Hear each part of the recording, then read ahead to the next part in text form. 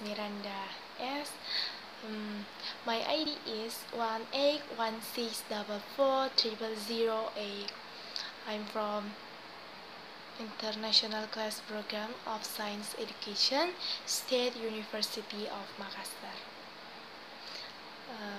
I got some tasks from my lecturer, Ms. Siti Rahma Yunus, to make video with a range time 10 minutes. Let's see. This is the story of Fireball Earth. This city, the people in it, in fact, all life on the planet are only here by chance. 99% of all the species that ever existed were wiped out in a series of global catastrophes, disasters that changed the course of evolution, but without them, we would not be here at all. 250 million years ago, the largest volcanic eruption the planet had ever seen nearly erased all life on Earth. Imagine Earth's history of 4.5 billion years of it compressed into 24 hours of a single day each minute. It's 3 million years at midnight. The planet was born at 12:02. We suffered our first catastrophe. Earth collided with another planet. Our planet was nearly destroyed, but in its wake life began billions of years past then at 8:27 p.m.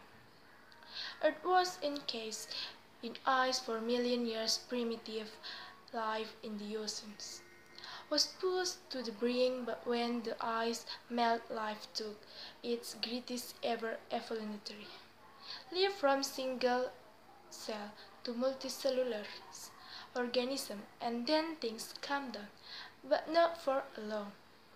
10:40 p.m. on our clock, that's 250 million years ago.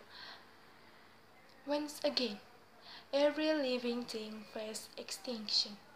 It's a period in prehistory called the Permian, and the Earth faced the biggest catastrophe it had ever seen on cataclysmic event kick-started a chain reaction that wiped out 95% of all the animal and plant species.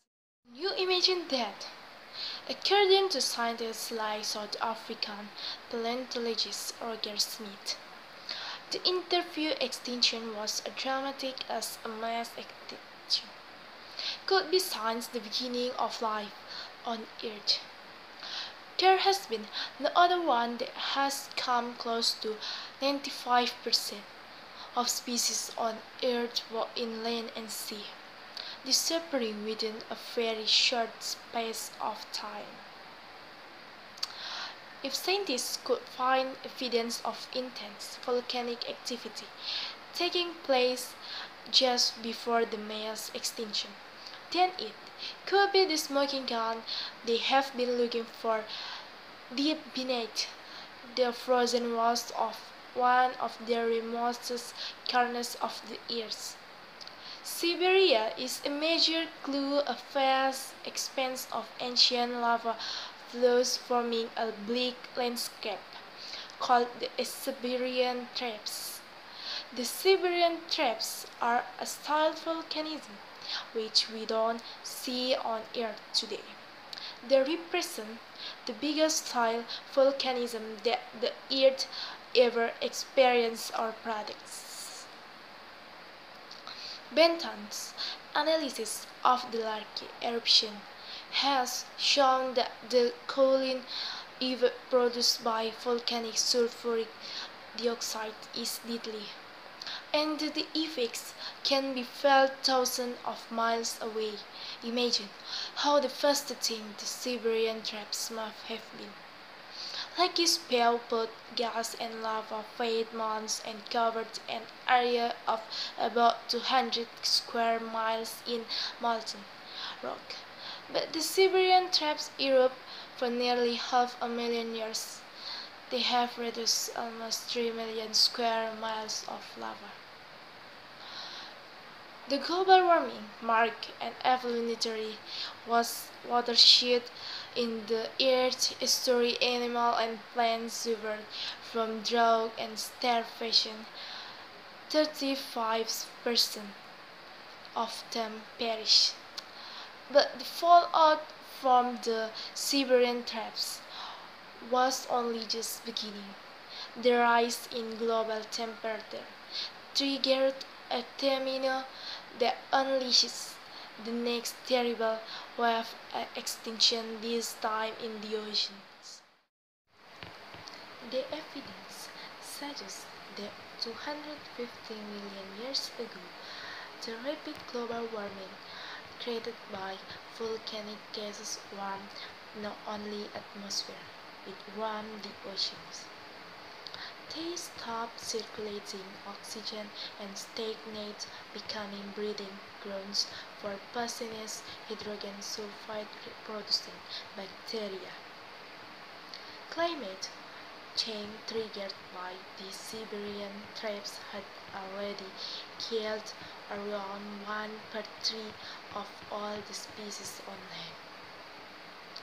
By raising the temperature of Earth, oceans and then caused the death of virtually all life on the sea.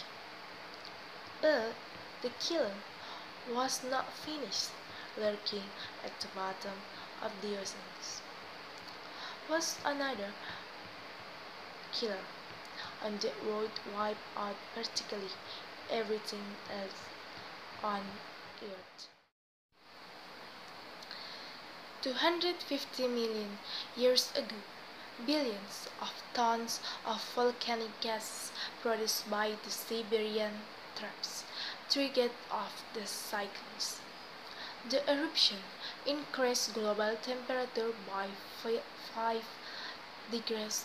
The world warmed up enough to thaw the frozen methane hydrate at the bottom oceans and release billions of tons of potent greenhouse gas into Earth's atmosphere. It's already causing the planet to heat up, and scientists fear that the runaway global warming of the past could happen again in the future. With more than 30 trillion tons of methane looked up as hydrates on the seafloor, the potential for another hydrate meltdown is real today, as it was 250 million years ago. But this time, we would have started it. The end. Permian extinction was one of the most important chapters in the story of evolution of life. It's an incredible thought, but it nearly wiped out life itself.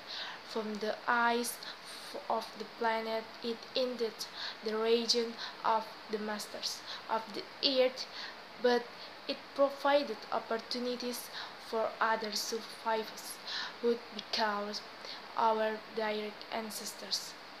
Without the mass extinction, even all this probably would not be here at all. Okay, so that's my video. I hope you like. Then thank you for watching my video.